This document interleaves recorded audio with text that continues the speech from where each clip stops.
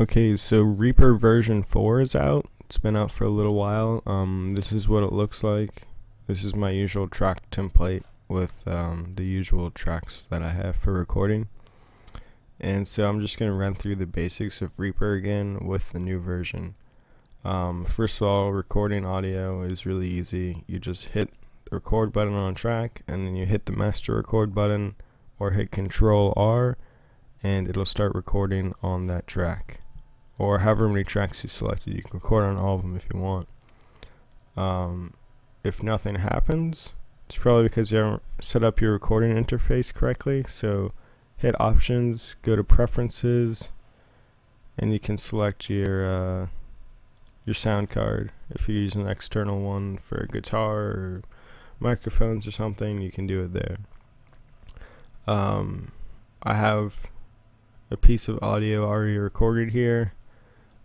The basics of manipulating audio: if you go to the edge of the audio, you get this bracket and these arrows, and you can just loop it, and it'll loop the audio continuously. To adjust the volume of a single piece of audio, you can go up to the top of it and just drag it. You can make it quieter. To do fade-ins and fade-outs, which I get asked about a lot, you just go to the corner of a piece of audio and you get that symbol, and you can just fade in or fade out. And I don't know if they had this before in Reaper, but now if you select a track, it'll tell you here what effects you have on that track. So on lead bass left, I have amplitude 3, a high pass and a low pass filter, so that's pretty neat. To turn effects on and off, you just hit the on button above effects on each tab. To add effects, you just click effects, and it'll scan your effects library wherever you have that set to, and it will bring up your effects. It's got them by type, or I have like a favorites folder which has the ones I use most often.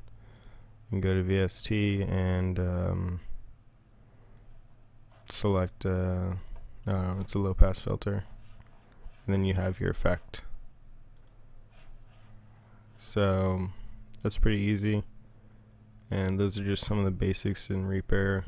And Reaper 4 is just as good as the previous version. I haven't really noticed a lot of significant differences in my workflow, but it didn't change anything for the worse, so that's good.